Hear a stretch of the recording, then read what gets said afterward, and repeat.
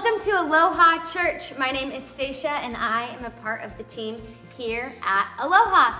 We are so excited to be with you guys this morning, whether you are in your living room alone or maybe you've invited a few friends over since our country has deemed worship as essential. Woo! So fun. I know our country is going through a wild time right now, but in the midst of a wild time, the fact that our country will say worship is essential makes me so happy and so proud to be in America. All right, you've heard about our Instagram bio. This is the link that captures everything. Anything that you ever need from Aloha, you can find there.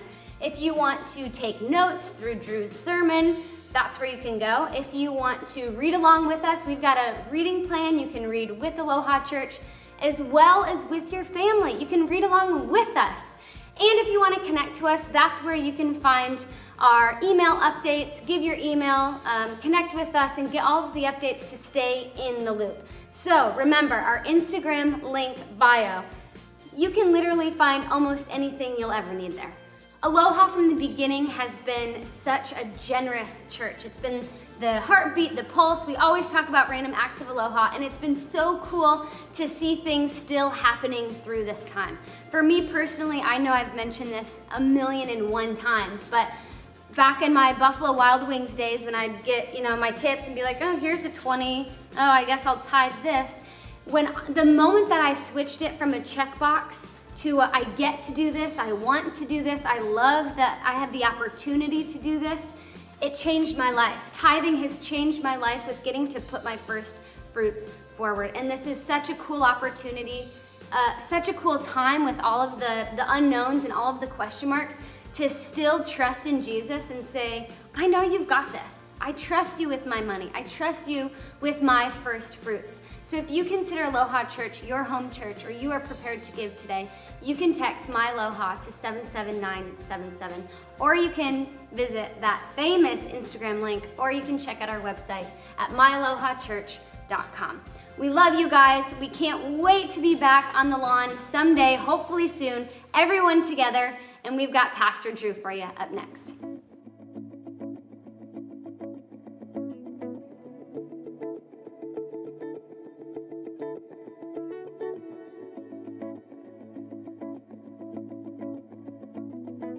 All right, Aloha on three. 1, 2, 3.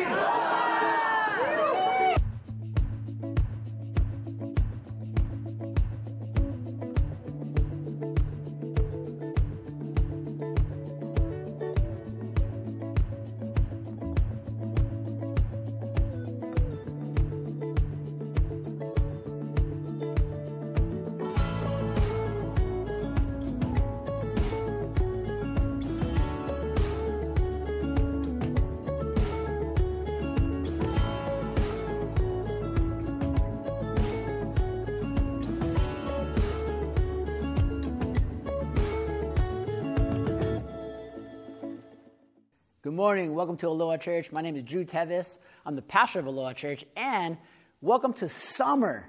Man, summer's awesome. We've been in like a lockdown all summer, so I've been playing cards with my kids. I don't really love card tricks, but I'm trying to teach them some of my favorite games, like blackjack, poker, go fish, 52-card pickup, whatever they are. I try to stick to my rules, though, and my rule in blackjack is always double down. And for playing poker, I'm all in. Here's the deal. Sometimes you have to be willing to lose everything to win big and gain bragging rights. Am I right? But as pastor, I want to double down today on one of the most important names of God. We learned it last week. Do you remember? Abba, Father. Right. You can say it forward. You can say it backward. It's one of the most important names that we can learn as believers. Why? Because knowing God in the context of a loving Father is the mission of the church. That's right. Knowing God in the context of a loving Father is the very mission of why we exist. So my prayer as we double down on Abba Father, that Aloha Church will bring people into an ever-deepening, loving relationship with God, who is a loving Father. With another lap around the track, we're going to study, again, loving Father. So we're going to go a little faster and pick up the pace. So take your notes, buckle up, but let's pray first. Abba Father, loving God. I pray that Aloha Church would experience you, would have an ever-deepening, continued experience of you that we could enjoy and express you pouring love into our hearts as we study your word today. In Jesus' name, amen. So here's the first truth. We were created to know God. Number one, if you're taking notes, but knowing God is the highest boast of your life. Now, we may all have a lot of things we brag about or boast about, some of our accomplishments, right? But I love what Jeremiah says about boasting rights. He says this is what the Lord says. Don't let the wise boast in their wisdom, or the powerful boast in their power, or the rich boast in their riches. But those who wish to boast should boast in this alone, that they truly know me and understand that I am the Lord who demonstrates unfailing love and who brings justice and righteousness to the earth, and that I delight in these things. I, the Lord, have spoken. What do you boast about? Have you ever boasted on knowing the unfailing love of God that brings righteousness and justice? That's something to think about. He says we can boast, but let's boast in what the Lord says brings him favor. And that's our first truth. Number two is knowing God is worth losing everything in life for. Not just adding it to our already full life. It's worth losing our entire life for. And we can go all in. That's my game plan. All in, and I'm not bluffing. And we can go all in because we have nothing to lose. We only have a deep relationship with God to gain. Paul, I love Paul because he used the term Abba Father, right? 2 times in the New Testament. He says this, yes, everything else is worthless when compared with the infinite value of knowing Christ Jesus, my Lord. For his sake, I have discarded everything else and counted it all as garbage, so I can gain Christ and become one with him. Paul had an incredible spiritual resume, if you know. He was a Roman citizen. He had high degrees. He persecuted Christians intently. Paul was the man. Right? Lots of education. He considered all that garbage. And if you look up the Greek word for garbage, it really just means poop. That's what he's saying. He's saying, I'm going to throw all that away in the toilet because it's worth nothing to me if I don't know Jesus. And listen to what Paul says about being a religious superstar. He says, I no longer count on my own righteousness through obeying the law. Rather, I become righteous through faith in Christ. For God's way of making us right with himself depends on faith. He says this, I want to know Christ and experience the mighty power that raised him from the dead. I want to suffer with him, sharing in his own death. Again, Paul could submit his grade A+ spiritual resume, but he didn't. He counts it all rubbish. And then Paul doubles down. This is what Paul doubles down on. He says, I want to know the same power that raised Jesus from the dead. Okay, that's cool because I want to double that, right? Double it, Lord. I want to know your power. Interesting, though, that Paul says, I also want to understand Jesus' suffering. So his power and his suffering. Like, to be honest, I don't know if I want to double down on experiencing Jesus' suffering. And Paul's saying, I'm willing to lose everything if I could just experience all that God has for me in his power and in his pain and in his suffering. Man, Paul was the man, right? I love Paul. And Paul, again, used Abba Father twice because he had that kind of relationship with his dad. Here's the big idea. Knowing God is worth losing everything. Amen? Number 3, or 2, I forgot, but taking notes so you don't mess it up, right? We were created to know God in the context of a loving Father. And that's important. We were created to know God. I think everybody knows that. A lot of people study a lot of things about God. People have degrees about God. There's Bible classes about God. There's books about God. But we want to help you understand God in the context of him being a loving Father, because this is the mission of Aloha Church, really. Life to the fullest means understanding God intimately, face to face, as your daddy. John says this, "Yet to all did receive him, to those who believe in his name, he gave the right to become children of God." We have permission as God's children to know our Heavenly Father. Amen? Again, this is the mission of the church, to bring people into an ever-deepening, loving relationship with the Father. It's not to help you with a religious to-do list. It's not to help you check off your attendance. It's to help you experience and express God as your loving Father. I hope you're catching this. This is what Jesus said. "My prayer is not for them alone. I pray also for those who will believe in me through their message, that all of them may be one. Father, just as you are in me and I am in you, may they also be in us, so that the world may believe that you have sent me. I have given them glory that you gave me, that they may be one as we are one, I in them and you in me, so that they may be brought to complete unity. Then the world will know that you have sent me, have loved them even as I have loved you." I kind of messed up on that last verse, but that's okay. It's all on the screen. Amen? The same benefits Jesus has with the Father, because the Father lives in Jesus and Jesus and the Father are one. As sons and daughters of God, we are one with Jesus. That means all believers are in the same family of God. We're brothers and sisters, and we can experience the same relationship with God as Jesus did. This is really huge. It's a relationship thing. It's not a religion thing.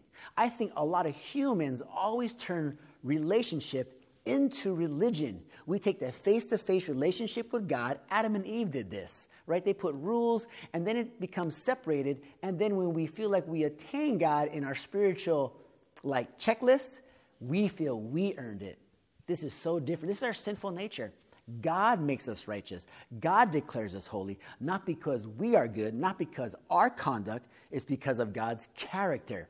And I love that theology. And that's really important. Not to get caught up if you're studying all about God and all these things, but at the end of the day, is God your loving Father? The same relationship Jesus and Paul had. And this is really huge. This changed my life. This is a big aha moment growing up in a religious kind of a church system where to do the right things or don't do this, the to do not and to do list, right? I even stuttered as a kid too, so it brought back memories, you know what I mean?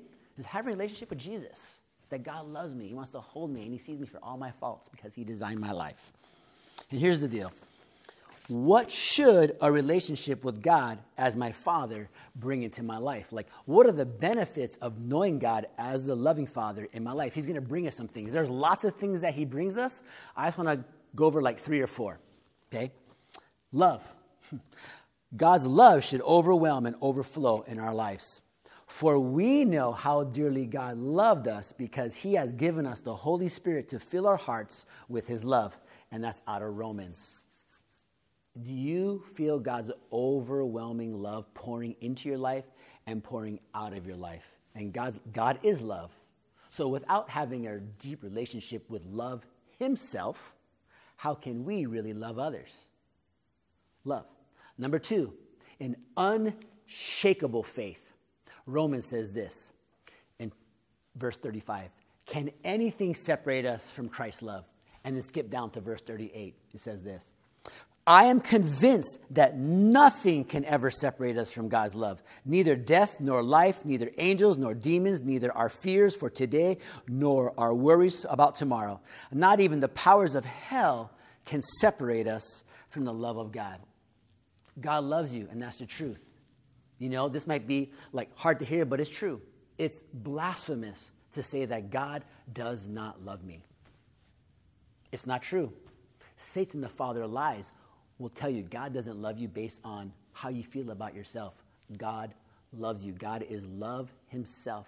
And he sent his son Jesus to die on the cross. And he said, I love you so much, I'm willing to send my only son to die on the cross for you. That's how much God loves you. And that gives us unshakable faith, right? God loves every single person. He gives us unshakable faith. And number 3, God gives us great hope Hope is the expectation that something really good is going to happen. Like, it's going to be so awesome. Something good is going to happen. And here's what Paul says about hope and this eager expectation that he gives us. In 1 John, it says this: "Dear friends, we are already God's children, but he has not yet shown us what he will be like when Christ appears. But we do know that we will be like him, for we will see him as he really is. And all who have this eager expectation," say eager expectation "will keep themselves pure just as he is pure." Here's a question. Do you wake up every day with eager expectation that something is amazing going to happen? Or do you wake up like waiting for the other shoe to drop? Like, man, something terrible is going to happen. I don't want to get out of bed. And then fear and anxiety and worries keep us in bed. That's not from God. Martin Luther said this: "Most men have just enough religion to take the fun out of sinning, but not enough to bring them real joy." Man, does that sound like a lot of really like lame religious people that you know? Bitter, worried expectation. That is not what God has for us. That is not one of the benefits of knowing God. He gives us an eager expectation. A life with God, our Father, brings us this kind of joy. And again, this is the mission of the church. My prayer that you would have a deeper, loving, intimate relationship with God, your loving Father, and that you would experience, enjoy, and then express an overwhelming amount of love pouring out into your heart. And then you to express hope and joy and live with this eager expectation that the Lord is doing things in your life. God is on the move. God is always doing things in your life. I'm excited every day. What is God going to do? I hear stories and God moving, and I'm looking for God moving in the world. And that's what we want to help people to wait upon the Lord and then to watch what he's doing in your life and then to share with other people because God is doing really good, right? God intends the lives of believers to be a reflection and a reproduction of Jesus' own relationship with the Father. So today, we were created to know God in the context of a loving Father, and that you would have an ever-deepening, loving, intimate relationship with God the Father. This love would pour into your heart, it pour into others' hearts. And then, reviewing, he would have this unshakable faith, and you would enjoy and experience, express hope and joy. Again, this all pours out into like, this is only possible if you have a relationship with God. That God would, you'd be in relationship, not the religion of doing things. Like Paul was in a religion, he said this is a relationship. And all you got to do is like, hey, let's say the simple prayer in the privacy of your own heart, as we always do. Say, "Dear Lord, come into my life. I invite you into my life. I want to have a deep relationship with you. I want to have an ever-deepening relationship with you. You pour love in my heart. You would overjoy, and I would eagerly expect you to move in my life. In Jesus' name, amen." If you've been joining us, we want to connect with you at Aloha Church. Many ways to connect in our bio. You can DM us. You can get on our email list. And ultimately, one of the great ways that we're being the church is we are doing mini churches. Mini churches are churches with a few people welcoming to the home, having hospitality, gathering. This is how the gospel, this is how people in the New Testament actually helped others know God, by getting to a smaller group of people around the table, taking your shoes off anytime. So you can watch this message anytime with your friends and then discuss some of the questions. Those are just like starter questions, just to prompt you to sort of start a fire. And even the names of God, there's hundreds of names of God. We're just going over a couple. Maybe start with the ones that we learn and then look in the Bible or look in the Holy Google even. There's a whole bunch of names of God, all to help you really understand God's character and nature because he loves you, man. Thank you for joining us for Abba Part 2. I love you guys. See you next week. Aloha.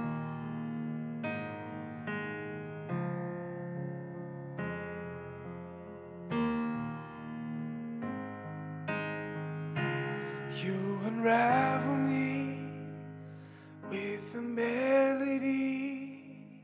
You surround me with a song of deliverance from my enemies till all my fear is gone. And I'm no longer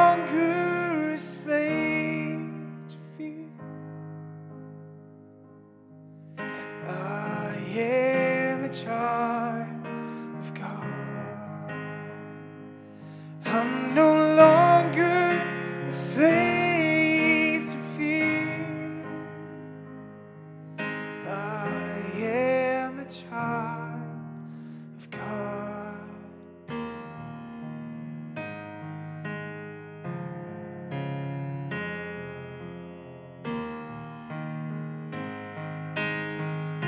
From my mother's womb, you have chosen me. Love has called my name, and I've been born again into your family. Your blood flows through my veins. I'm no longer a slave to fear. I am a child of God. I'm no longer a slave to fear.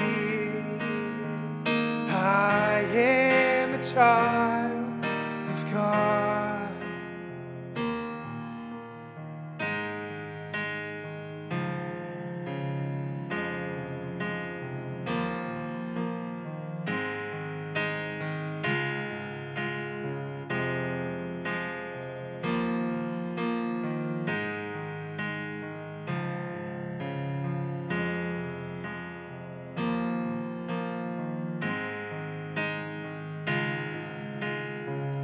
You split the sea so I could walk right through it. My fears are drowned in perfect love. You rescued me so I could stand and sing. I am a child of God. You split the sea so I could walk right through it. My fears were drowned in perfect love. You rescued me so I could stand and sing. I am a child of God. You split the sea so I could walk right through it. My fears were drowned in perfect love. You rescued me so I could stand and sing. I am a child of God. Oh, I am a child of God. I am a child of God.